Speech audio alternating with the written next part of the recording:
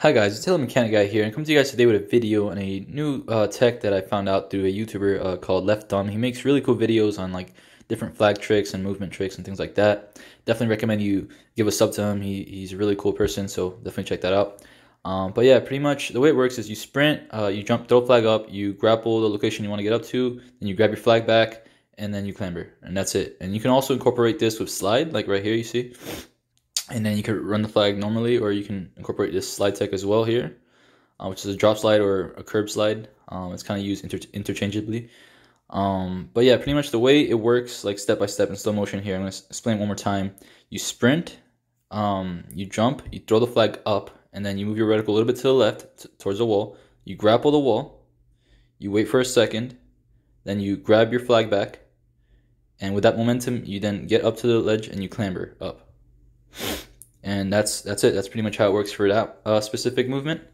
And you can incorporate this in many different locations. Like right here, you can sneak pull the flag here, and get it through the vent, for example.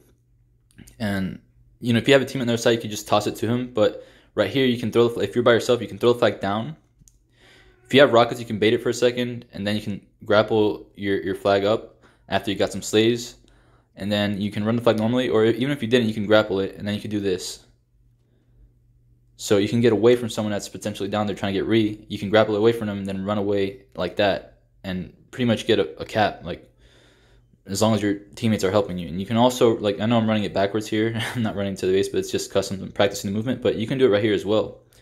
So there's many different options for you and how to run the flag now. And you can also incorporate the slide tech all the way to the other base like this.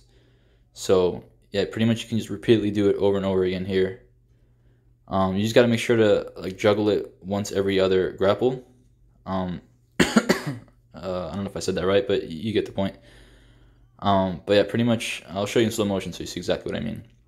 So the way it works is you sprint, grab flag, you jump, you throw the flag up, you then look down, grapple down, slide and grab your flag simultaneously.